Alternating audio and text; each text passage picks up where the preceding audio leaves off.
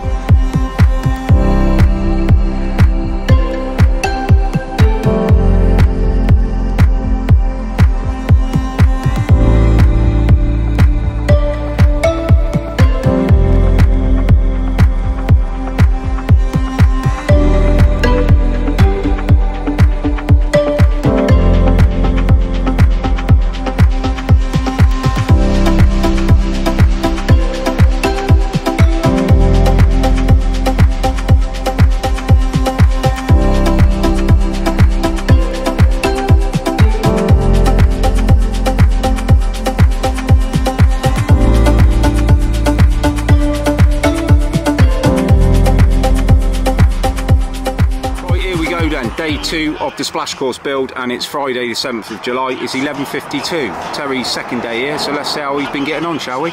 Got the big cheese come in to check on things. So brickwork's almost complete. Just this little bit to go in here. Derek's on the other garage pier. Bay window, we was a couple of squints short, so I've dropped them off and we can complete that. But it's Derek's work. He's good at the old bay windows, as you can see. A couple of 3/4 in there, but you can't odds it. So once the brickwork is finished, we can then set the cavity width, string a line across, run the internal blockwork, concrete block, and then it switches to thermalites on the outside. And then we've loaded out, Terry's loaded out the blocks along with Eric and Derek for the garage. So it's going to be a 9-inch skin, as I said, on the garage. So no cavity required on the garage. I just want it solid because I'll probably use it as a cinema room or something at some point. So all the splits are put in underneath the blocks now. Put the block down, then we're going to slurry the edge, the last quarter block, slurry the bits in the middle, and then we can set out the concrete block and the thermalite on top of it. Big old pier. It's got to take quite a big steel across there, and obviously it's attic trusses. Well, not obviously, it is attic trusses because my ensuite bathroom is in the room above the garage to save me room in my bedroom. Looking good, Terry. Keep up the good work, mate. Spot on. Vents going in. It's almost like we've done this before, isn't it? Someday you'll know.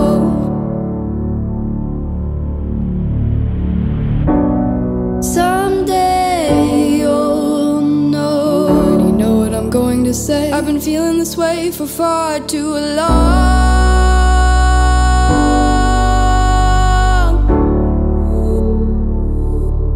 And now you're gone.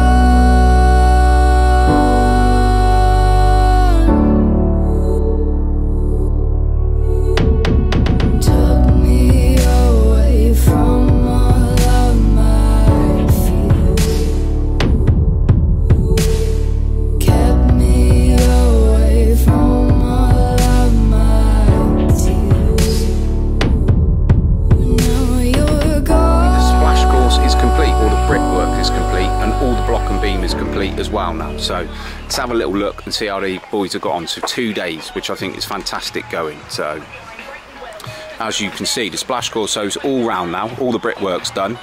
The bay window is now complete. Had a couple of bits missing on that. All the air bricks are installed, so now the block's been put around the perimeter, and Terry and the boys have even slurried the last, block we left off for the splits. So a couple of nice big piers on the garage. I was a bit worried about them because it's got to support some attic trusses, but looking at that, it's a big old lump of a pier, which is good. So as you'll see over here, as previously mentioned, I've made this a 9-inch wall through here rather than poxy sort of garage piers dotted around. Just made it a solid 9-inch wall, and then when I come to convert it, I can batten it out and insulate it and make it into a habitable room. So been feeding the blocks in. Travis have been kind enough to drop me the blocks as and when, because they're supplying everything for here. So they've just been dropping off a few bits and pieces, as I know, because it's super local to them. So, but all the brickwork's round. So that's that block that's now been put in place there, and then it's been slurried in as well. So it's all nice and solid, and all the air bricks are in position. Every 2 meters, I think it specifies on the drawing. So it looks really nice. Bricks are a great match for the area, I think. You've got that sun on there, bit of red and orange in there. Look at me getting all bloody David Bellamy on you. But I think they really suit the surroundings and the environment that we're in. So very happy with them.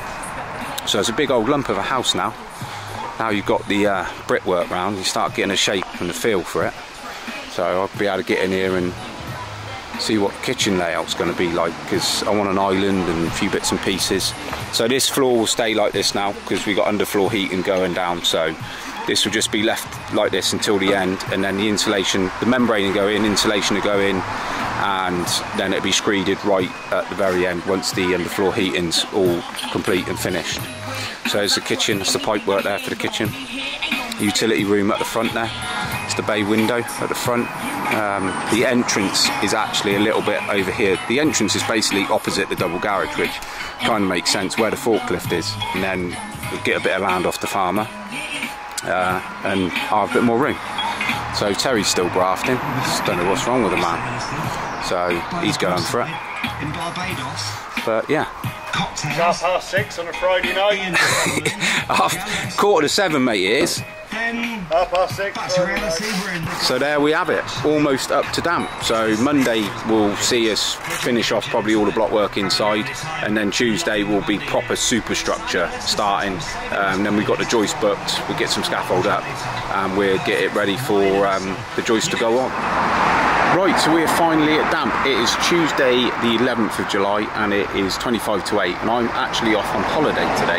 So I thought I'd whiz up here and see Terry and the boys and just capture this element, because everything is up to damp now. All the internal walls are set, all the brickwork's around to damp, and we've actually started the superstructure on the garage. So I'm going to run through what we're doing, where everything's located, and then when I come back we'll probably have the first lift round it, which is going to be a bit of a shame, not going to be able to capture that, but nonetheless let's have a look at the damp level, the internal walls, the layout of the house, and I'll give you the grand tour. Right, so here we go. Here is the front door, left down so the screed will come in. So you come in your front door, stairs go on the right here, up this wall. This is going to be the utility room, so sink, toilet, that's the waste and stuff for the utility room. This is the living room. In here is the bay window, and then we've got an opening here which I'm not sure about, but I'll go through that with Terry. Here's the front door, here's the door into the living room, and then this is the sort of open plan kitchen area. So this is going to be, I don't know, like a snug area, which is why I might lose this door into this living room. I'm not sure. I might put some sofas along this wall. I'll put a floor layout up so you can see. Obviously this is the kitchen over here, this section here, and then the garage is set out, so you will come through your kitchen and then this will lead into your utility room, so it'll become a bit clearer when the actual internal walls are up. So we've got high strength 7.3 Newton thermalite blocks on the perimeters.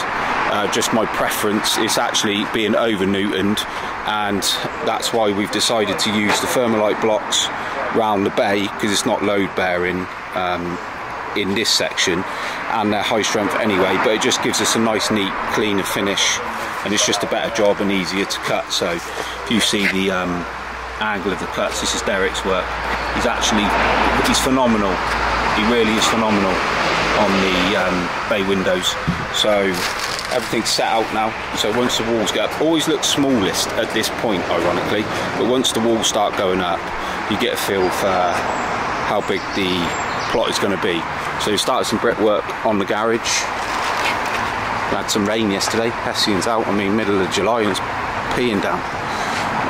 So let's have a look at some brickwork, shall we?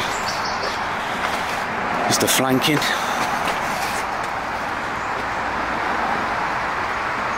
It won't take them long now to whiz this in. Only being a 2-in-1 here. We've switched the labourer and it's all systems go. So Terry's in charge anyway, but Terry's definitely in charge with me going to Spain now. Ain't you, Terry? Yeah, I haven't done my hair for a couple of days. I apologise. Me too, mate. So Terry's project manager. Well, he is project manager anyway. No, I'm not. So he's got it all under control. Front door. Look, I'll be coming straight out of my front door. That's my view. But these laurel bushes, this opening should actually be over here. So the opening is opposite these garages. So I've got to try and somehow shift some of them laurels and put them and fill that gap in, because I want to keep them. So what are they going to be? 15 foot tall, I reckon. One question that was asked of me on the previous video is why we use the block and beam floor. So there's a couple of reasons. One, it reduces the amount of earth you've got to take out, because if you're doing a traditional floor, you've got to excavate it, you need 150 of stone to go in, you've got to be 150 insulation, 150 of stone, so you've got to dig it all out, 300, compact it all down, and it takes a little while. There's a lot of muck away to get rid of, whereas when you use a block and beam floor, you can leave the floor level, the ground level 200 mil down below the floor, and it's just a lot easier, a lot quicker and a lot simpler, and then it can be done in any weather. Once it's on, you can walk on it straight away. So that's why we use a block and beam. Very quick, apart from all the fiddly bits with the splits, the air bricks, the filling in the beams, the slurry. That's the downside to it.